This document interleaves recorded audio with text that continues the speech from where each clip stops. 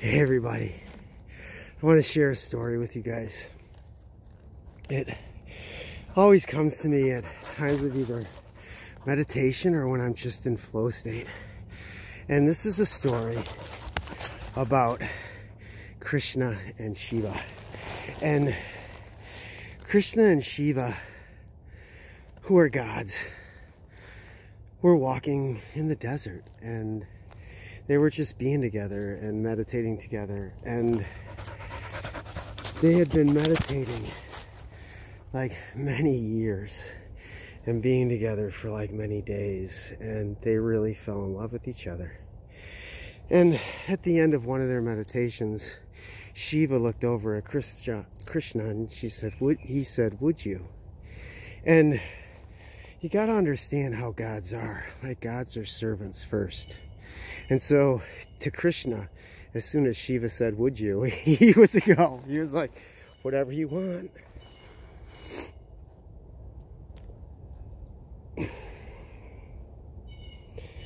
So Shiva was like, why don't you go? There's a village right a ramble down that way.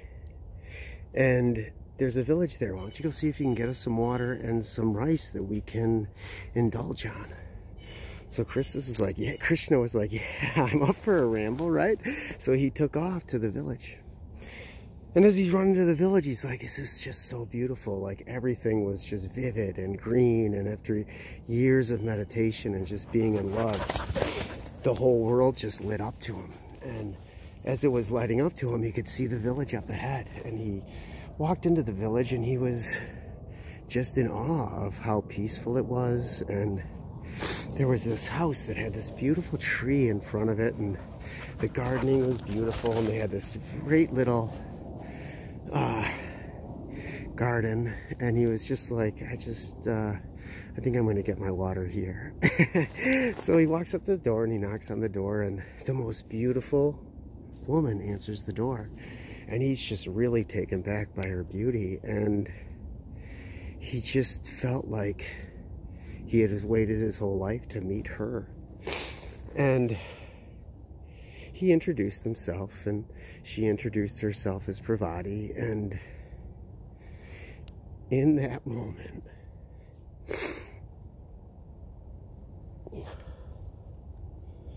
they fell deeply in love, like deeply in love. And Krishna, of course, she invited Krishna into this house, and Krishna met her father, and her father was like really cool. And Krishna asked for some water and some rice, and her father was like, dude, we have this whole meal prepared. Like, come and eat with us. And Krishna was like, you know what? Shiva's a god. He can take care of himself. I'm just going to partake in this for a little while. So he sat down to dinner, and he really like connected with Shiva, with Parvati and her family, and he was just having a great time, and they were dancing. And he just, as the night went on, he fell more and more in love with Parvati.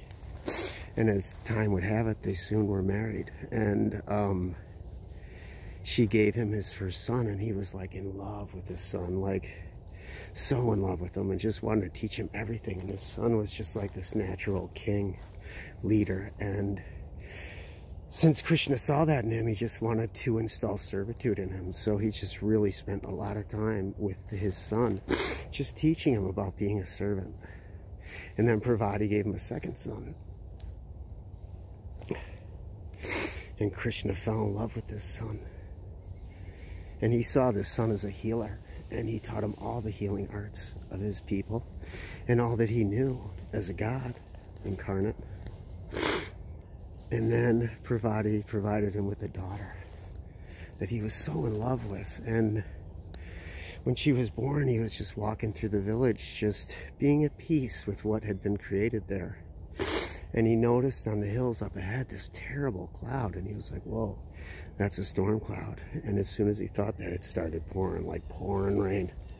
And before he knew it, it was like a torrential flood. And he got home with his daughter, and he grabbed his wife and his two sons, and they set out to get away from this flood.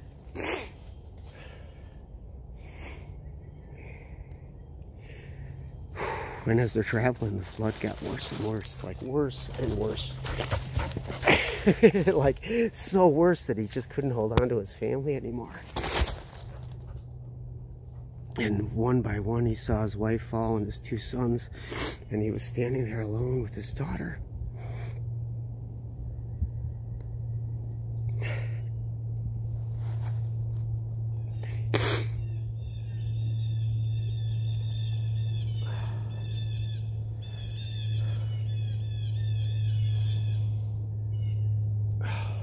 And he just had to let her go. In his anguish of letting her go, he just drowned it himself as well.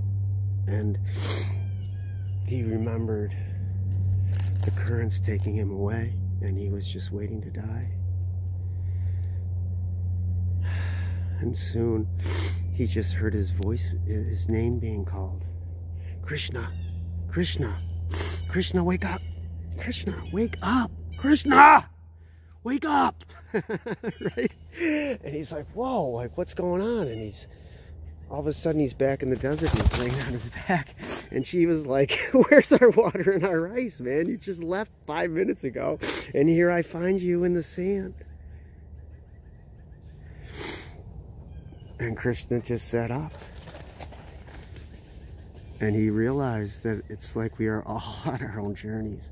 And that we just live in love. And that sometimes it's like we just have to let go. And just be. And have the next stage come through. And not be so attached to the way that it looks. So, that's my story. I love you guys.